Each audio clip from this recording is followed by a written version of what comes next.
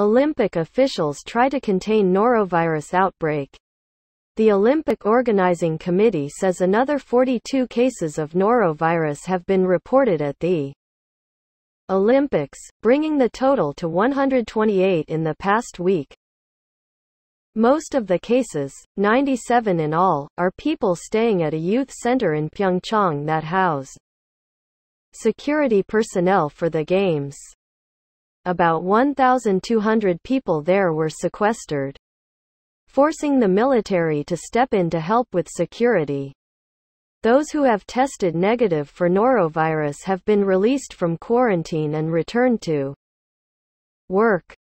8 of the new cases have been reported in Pyeongchang or in Gangneung, the seaside city where ice sports will be held.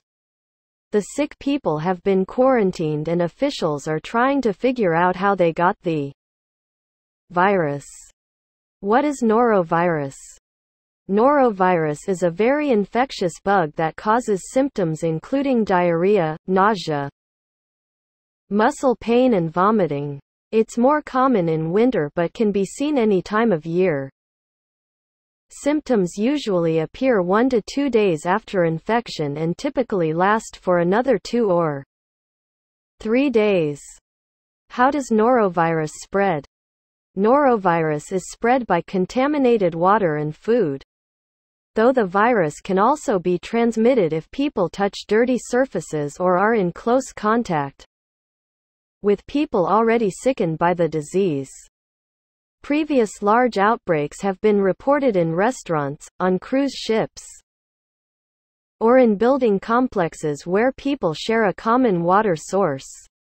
It also spreads quickly in public places including hospitals, schools, and nursing homes.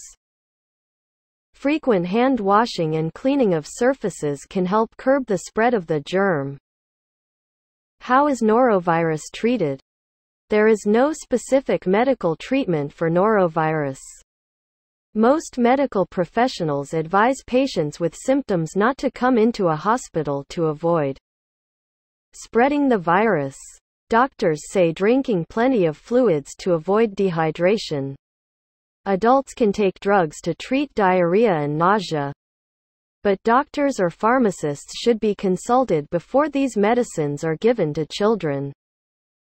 Anyone who has signs of severe dehydration, such as persistent dizziness, or who doesn't improve within a few days, should seek medical attention.